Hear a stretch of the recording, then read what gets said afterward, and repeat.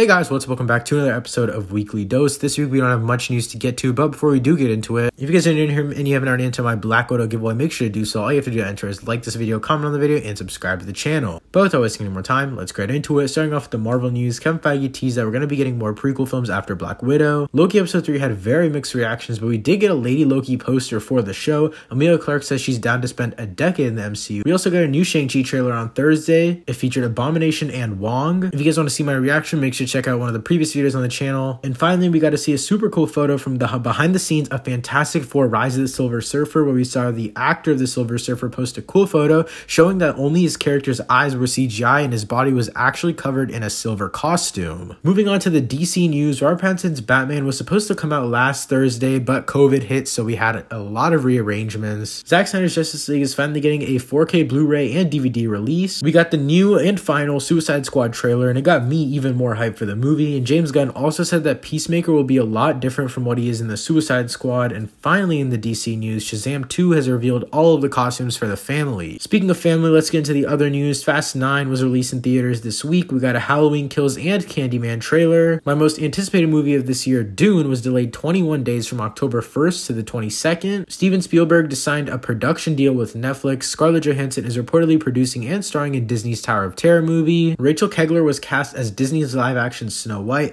All 5 Twilight Saga films are coming to Netflix in July. And finally, a new Transformers reboot was announced, being called Transformers Rise of the Beasts. But hey guys, that's it for this episode of Weekly Dose. If you guys like these episodes, make sure to subscribe to the channel and comment down below what your favorite part of the news was. Thank you so much for watching. I'll see you next time. Peace.